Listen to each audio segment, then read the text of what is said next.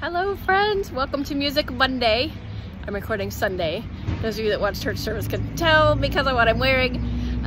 So this morning we had all kind of stuff happening. We had our handbells playing, we had some extra announcements. I'm so excited for High Street that we got to announce the organist that will replace me on the bench. Once I am sent on up to Trinity in Warsaw, Dr. Stefan Price will be joining us. I'm so excited for you guys to get to know him and for him to be able to share his talent and his experience with you all. But one of the things, because we had so much happening today, we ran a little long, especially at the early service. And so I chose to not play my postlude. I just kind of played one verse of the last hymn and said, we're good. And so I'm doing in service a lot of what I was planning on doing here, which is, hey, let's do a whole lot of Andrea's favorites because I can.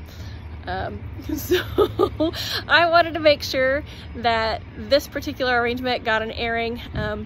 It is, of course, a Bill Wolaver arrangement of Crown Him with Many Crowns.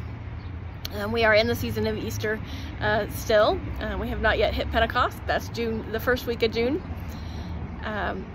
I love this hymn so much, the text of it, and as you can tell, I'm outside, so I do not have my hymnal in front of me. I can't tell you what page that's on, so I will leave the sleuthing up to you. Use your indexes in the back and go find it and read through the text.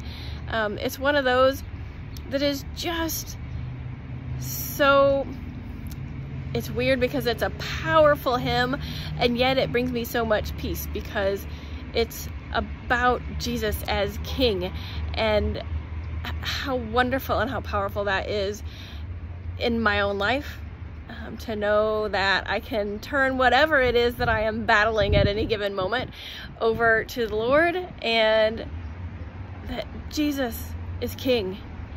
And as we've been saying a lot in prayer group lately, God's got this.